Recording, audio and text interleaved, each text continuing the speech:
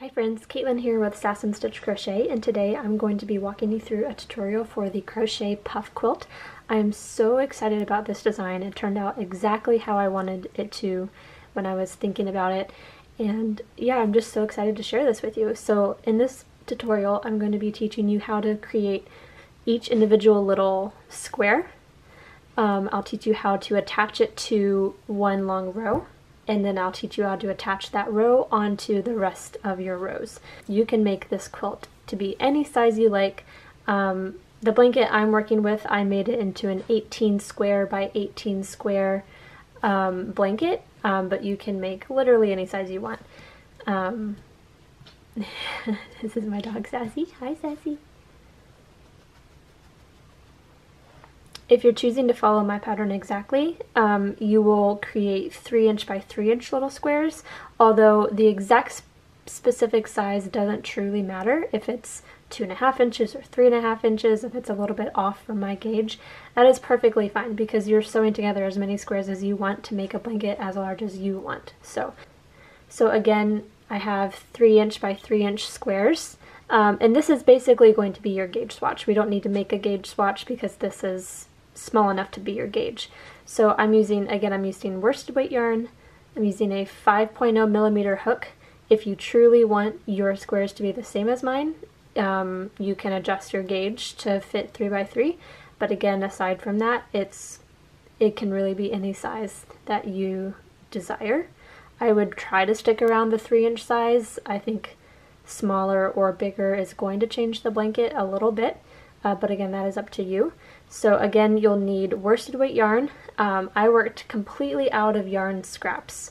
That also includes projects that I was working on that I decided I didn't want to turn into a project anymore, so I'm taking those out and reusing that yarn. So again, worsted weight yarn, 5.0 millimeter hook, or the hook you need to meet gauge. You'll need a yarn needle, scissors, a measuring tape for you to measure your squares, and you'll need a lot of polyfill stuffing. I don't have a good estimate for you because I have about a 20-pound bag of stuffing and I've just been pulling stuffing out of that as I go, but you're gonna need a lot. You'll probably need roughly this much per square, just a little handful per square. Okay, so let's get started. Okay, so like I said, I'm working with scrap yarn or unfinished projects, so I'm going to use this as my next square, the one that I'll teach you with. So we're going to start out by making a slip knot.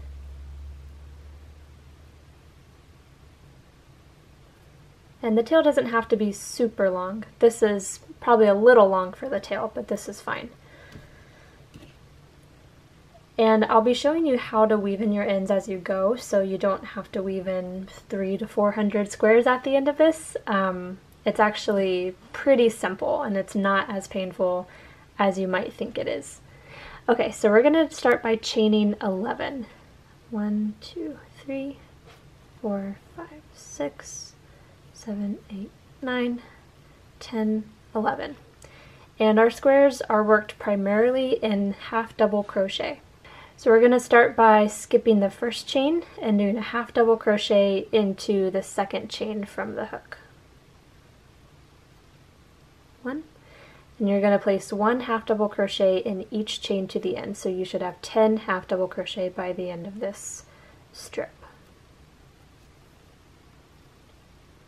3, 4, 5, 6, 7,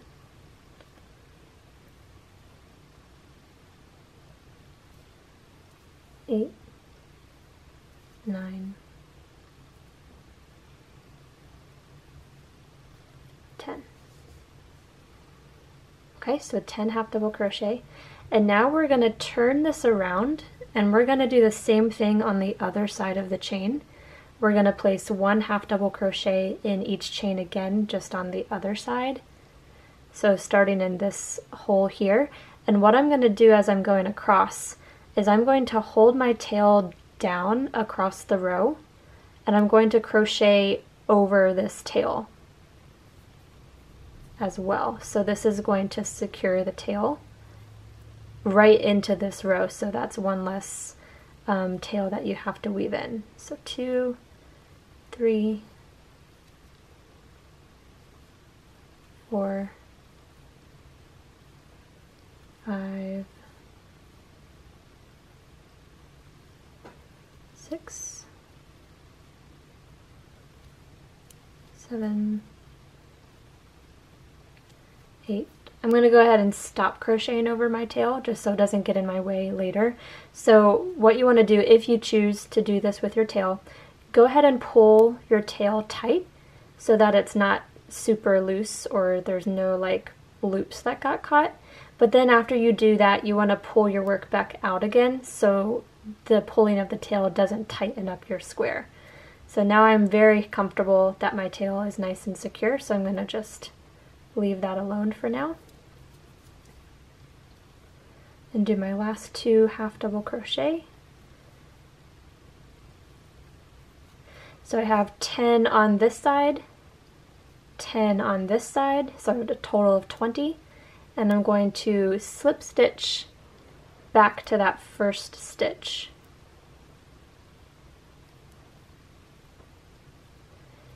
Chain 1 and turn your work.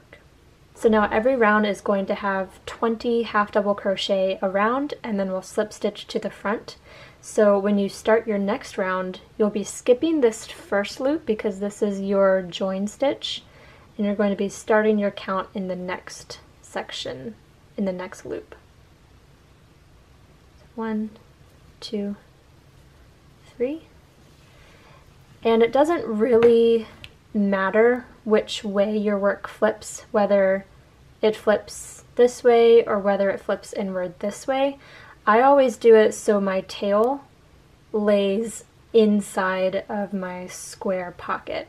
So you'll see a little bit better once I work this round and the next round what I'm talking about. Let me finish this one. It's a little hard to tell when you get to the ends, but make sure you're working into the top loops, not one of these side loops. So kind of flip it, flip that corner so it's facing the right way, and these are the 2 top loops.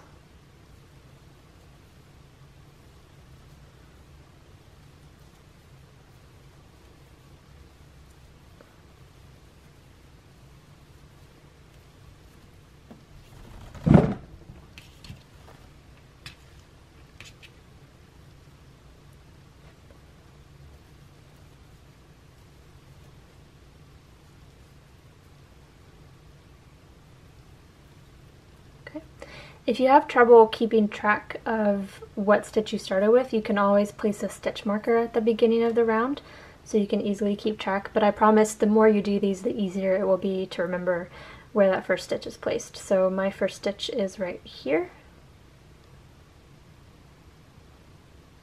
So I'm going to slip stitch to join. And I'm going to do a little bit of one more just to show you what I'm talking about with the tail being on the inside. So I just joined, chain 1, and turn my work to start my next round of 20. And you can see here that I'm working along the outside of the pocket, whereas on the other row this would have been around the inside of the pocket. So I flipped my pocket in a way that leaves the tail on the inside. So when I stuff it, I know that my tail is already secure with those 10 stitches that I crocheted around the tail. I know that my tail is secure and it's inside, and I'm not going to see that tail ever again. I'm not going to have to worry about it. So that's how I take care of the starting tail. Okay, I'm coming up to the end of round 3, so I'm placing stitch number 20.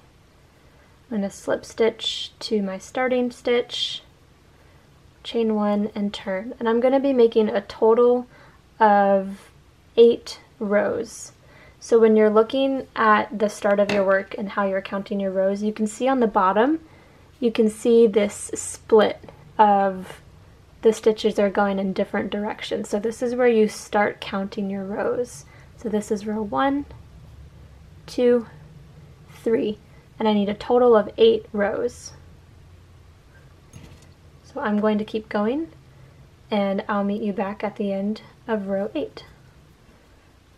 Okay, so I've just finished row 8. Again, I'll count with you 1, 2, 3, 4, 5, 6, 7, 8.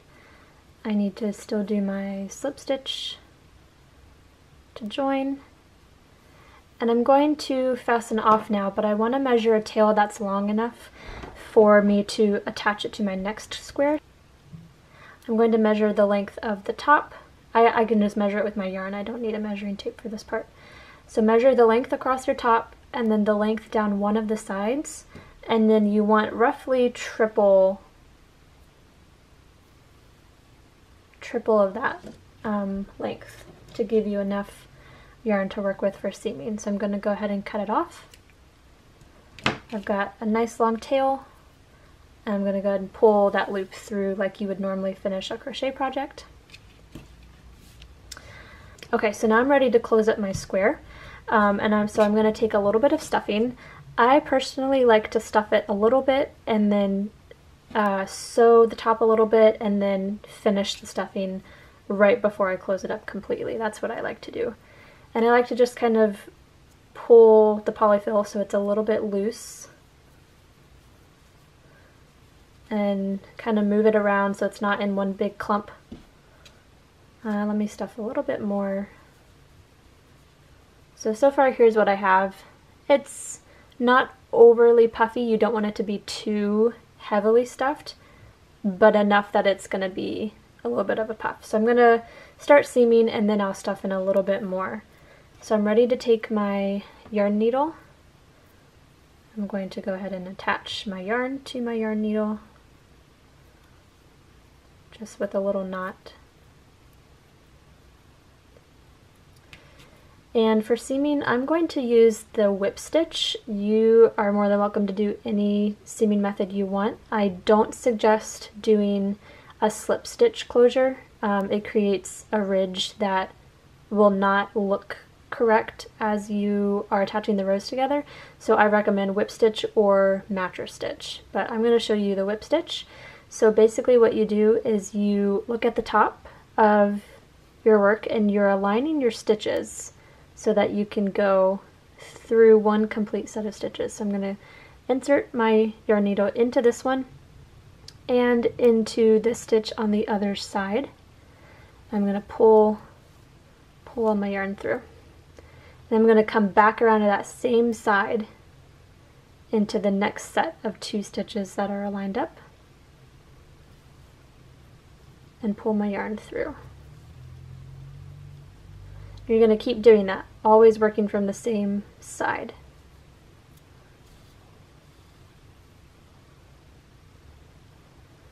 I'm going to do like 2 more stitches maybe before I finish up my seaming, or I finish up my stuffing. So I'm going to pause here for right now and put a little more stuffing into this opening before I close it all up.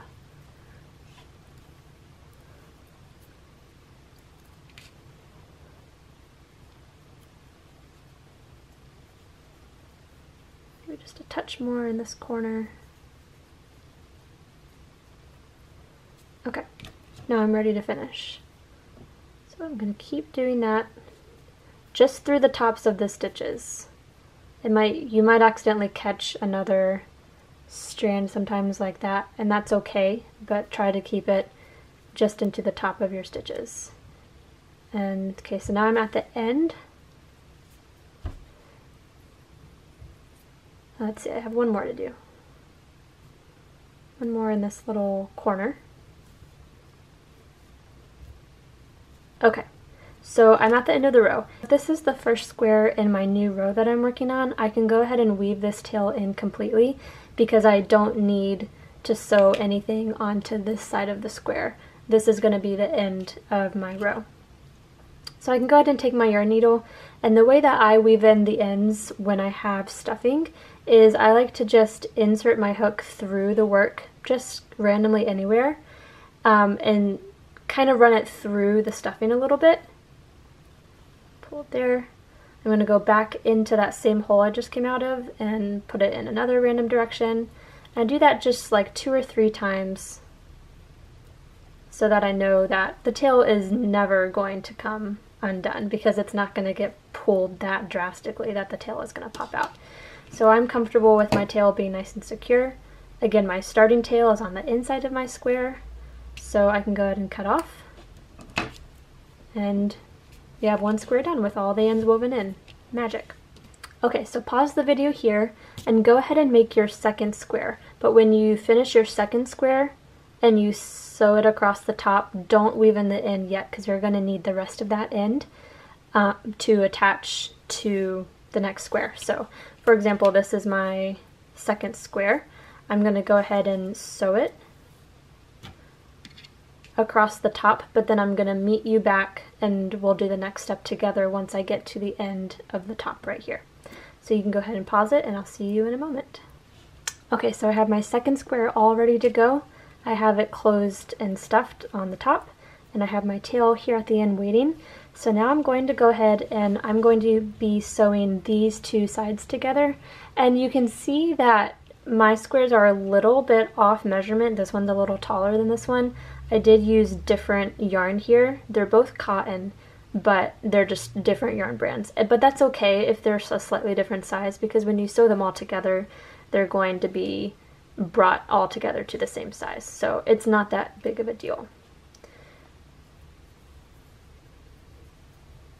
Okay, so I still have the tail from this second square on my yarn needle, and you're going to be looking at the back of the blanket right now.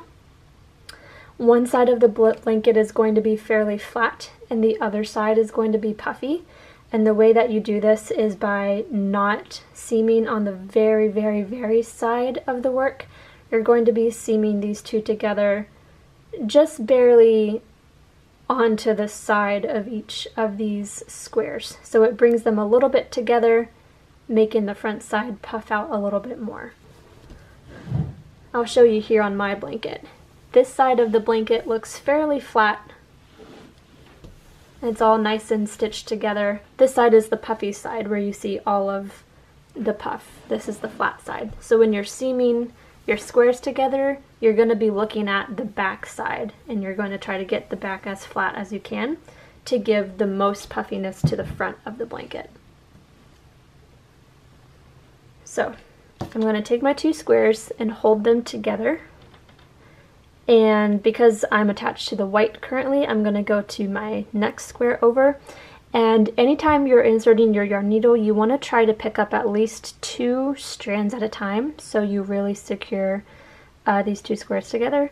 So I'm going to insert my hook into these 2 strands here. And again, I'm not working on the very, very side of the square. I'm working just barely onto the back of the square. So I'm going to pick up 1 thread here and 1 thread here. This isn't an exact science. You kind of just pick 2 strands based on where you think your yarn needle should go next. So I have those 2 in there, and I'm going to come over to my white and find 2 strands.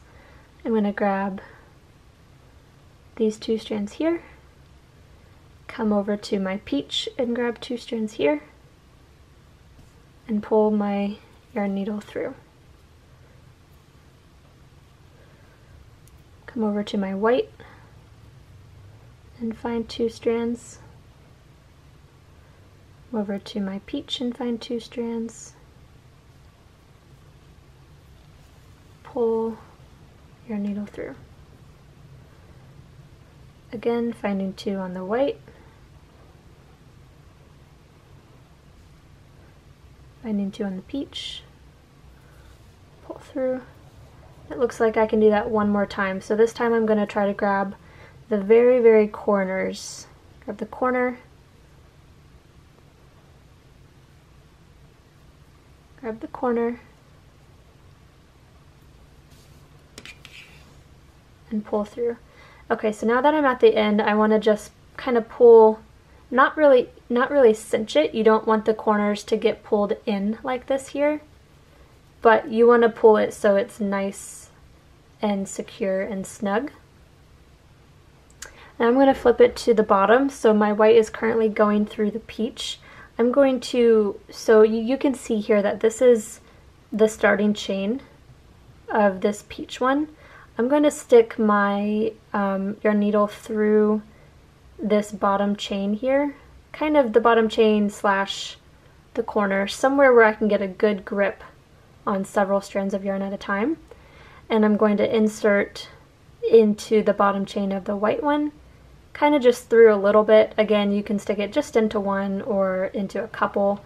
This is not going to be an exact science, and I'm going to pull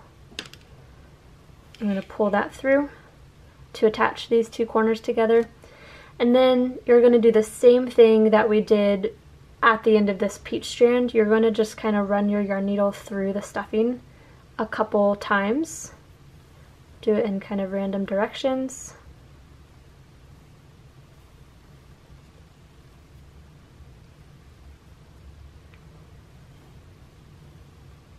And that was 3 or 4 times, so I'm happy with that. I'm going to go ahead and cut it off. And now you have 2 squares sewn together. So keep in mind, as you're adding squares, you're looking at the back of the blanket. So when you turn it over to the front, this peach one is actually going to be the one on the right side. So if you want it in a certain color order, you have to keep that in mind, that you're sewing them together backwards, technically. Okay, so now I'm ready to add my next square. It's the same process. You're going to, I have my square made already with my long tail. I'll stuff it, sew across the top, and then do the same thing we just did here and sew along the 2 sides of the square, and then hide my tail. And then I'll have this row finished. I'm just going to do a row of 3 just as an example today. So I'm going to finish this one. You go ahead and add as many squares to your row as you would like, and when you're ready with your length, your full length of square row that you have, we'll go ahead and do the next step together. Okay, so I have my row complete, and I also have my second row complete. So when you do your first row, once you attach all your squares, that's all you have to do for the row at the time, and you can leave it alone. You can go ahead and make your second row, and then when you're ready, you can take both rows, and I'll be showing you now how to attach these 2 rows together. So if you haven't made your second row, go ahead and do that, and then come back here and we'll be ready to sew these 2 together. Okay, so since I'm using a ton of different colors, I'm just choosing to use white yarn to sew my rows together just to keep it simple. You will see the stitching on the back a little bit, so I probably wouldn't pick like orange to sew them together. So just keep that in mind. It doesn't make that big of a difference, but the stitching will be noticeable from the back of the blanket, not the front side.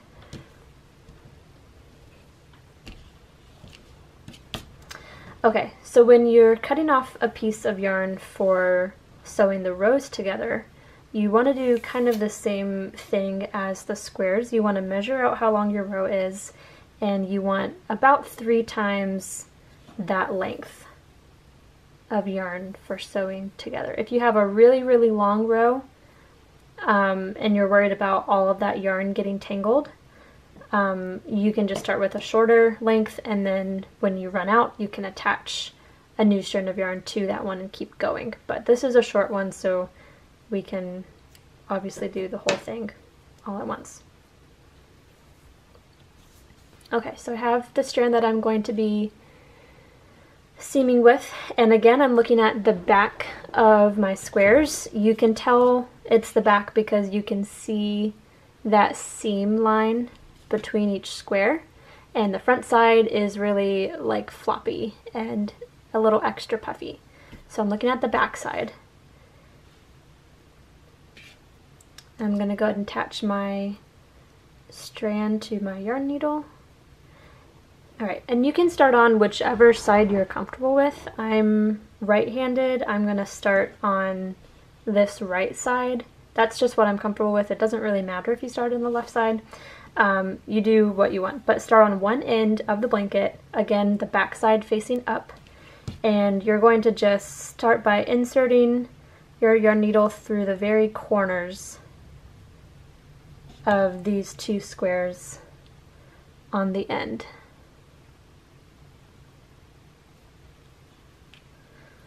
Okay. Pull through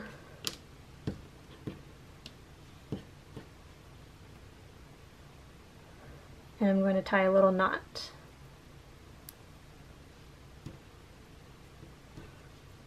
And just leave enough to where you can weave in the end of the tail. Doesn't have to be super long. I'm going to go ahead and do a double knot just for extra security. So technically on the first row here, when you're inserting your hook, you want to insert it kind of into that first row through the bottom to where that starting chain is that has the split between the different directions of stitches. So I'm going to insert from, like, it's hard to tell in the corners. It'll be easier to see when you get another stitch in, but kind of at the top of that first row down through the very bottom. And then on the other side, you're going to, so this is the very, very top of this. I'm going to insert my yarn needle through these sets of loops. So not through the very, very top, but you're going to come from the top side down the side a little bit. This looks really wonky right now, but hang with me for just a second and I'll show you. It'll be a little more clear once I go through the next set, I promise. Okay, so I'm looking at this bottom row and I'm going to go through roughly these two set of loops. Again, it's not super specific on where you go into, as long as you're not going through, like, you don't want to go through both sides of the square completely, because then the stitching is going to show through on the front and it's going to make it less puffy. So I just want to go grab somewhere on the back side, go through the very bottom and find a hole to go through and pull my yarn needle through. So when I'm sewing the rows together, I'm going to be using the mattress stitch. I personally like the look of the mattress stitch better for seaming the rows together. I'll show you on my blanket again. This is how the whip stitch is going to look. It's going to be this nice, really classic looking stitched look. I'll show you, I first started out trying to do the whip stitch, which is the same way we sewed the squares together, but I just really didn't like how this looked. It's really just an appearance preference for me. So again, you can do the whip stitch, but I prefer this more like dainty looking stitching. So that's what I'll show you here. So with the mattress stitch, you go this way, and then you go this way, and then back this way, and you keep switching directions as you go. So I've ended on this tan square, so I'm going to go back down through a set of stitches in the tan square. Again, you're not going through the back of it, you're just going through to the bottom of it. And then through a set of stitches on the orange square. And pull through. And you want it, again, you want it to be snug, but you don't want to pull it so much that it cinches it together like this. You just want to pull it nice and snug so you can't pull the rows apart too much. Okay, so you're going to continue repeating this method across these first two squares. So back this way. And you're roughly going to be doing this about 10 times because you have 10 stitches across each square.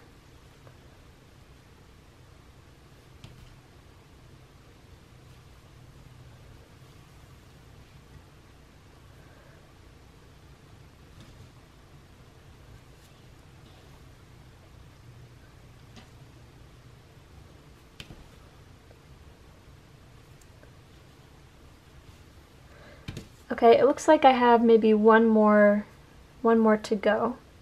Go through here And I'll go through there. Okay, so when you get to the end of a set of squares, you want to really secure all 4 of these corners together before you move on to the next set of squares. So that's what I'm going to do here. So before I move on, I'm going to go back up through this orange square, and you want to grab a really good like chunk of this corner, more than just 2 loops, and try to do the best you can to get a good grip on that corner. And I'm going to go through this yellow corner now, go up to the yellow. It doesn't matter if you, when you're sewing these 2 together, it doesn't matter if you end on the orange side or if you end on the tan side. As long as you can secure all 4 corners together, it doesn't really matter what exactly you do. My first couple rows I was playing around with how I liked it, and I did it a different way every single time I got to a 4-corner section. So it doesn't really matter exactly how it goes, but as long as you can do all 4 corners together, somehow you'll be good. So I'm going from orange to yellow, and then I'm going to go back over to tan. Again, get a good chunk of that corner. Come on. And then I'm going to go over down into this white. It'll be hard to tell because I have the white. I have white strand.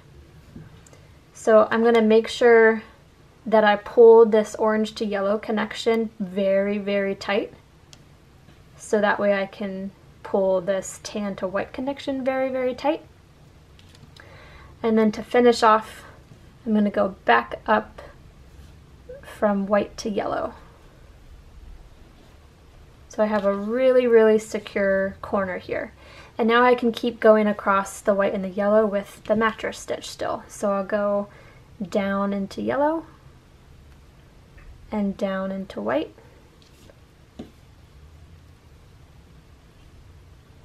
And then I'll go up the white and up yellow. You're going to keep doing that across. So I'll do this across, and then I'll show you how I did the corners one more time.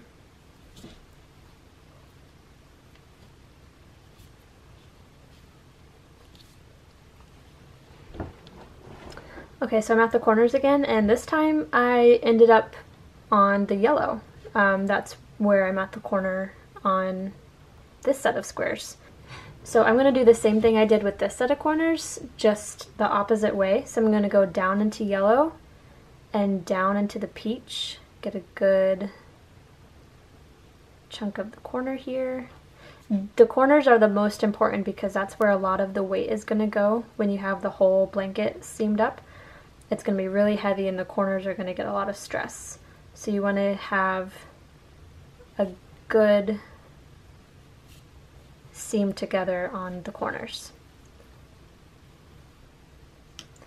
I'm going to pull this pink and, or pull this yellow and peach connection so I can pull this white and green connection. Go back down into the peach, and then I'm ready to continue and finish out my row. So you're going to be doing this method with every set of squares, with every set of 4 corners, all the way until you get to the end. You can pause the video here and I'll meet you back at the end of your row. Okay, so I'm at the end of the row. I want to go back into the very end of my corners for a nice secure finish. And then I want to tie this off into a knot so this doesn't become undone. When I tie knots, I like to split my yarn strands if you can. Some yarns you can't split it, but this one I like to do that. So I'm going to pick up half of these strands, pull through a random loop so that I can tie this into a good knot. And I'm going to do a double knot again. I want it nice and secure. Okay, so I have my 2 rows seamed together. When you're done with your rows, you can weave in these 2 ends. And then you have your two rows seamed together. So this is the front of my blanket. It looks nice and puffy. You can see here when you curl it back, you can see the corner crossing a little bit. You can see the stitches a tiny bit, but when it's just sitting here, you shouldn't really be able to see any of the stitching together at all. So it just looks like these squares are just nice and stuck together. Alright, so that is the end of the crochet puff quilt tutorial. Thank you so much for joining me. Please leave a comment if you enjoyed this pattern, if it made sense to you.